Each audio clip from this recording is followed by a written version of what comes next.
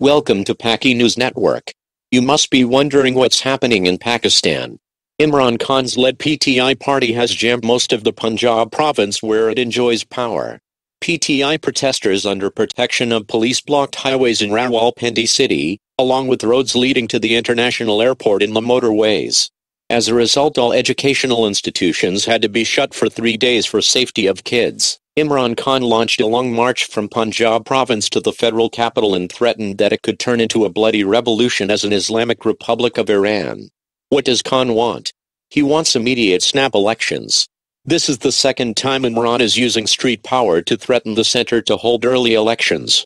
This is the only reason given by this power-hungry cricketer cum playboy with 3 wives. Here you can see a bastard Raja Basharat belonging to Imran Khan's PTI party enjoying a cricket match while sitting in the center of a road that connects business centers of Rawalpindi.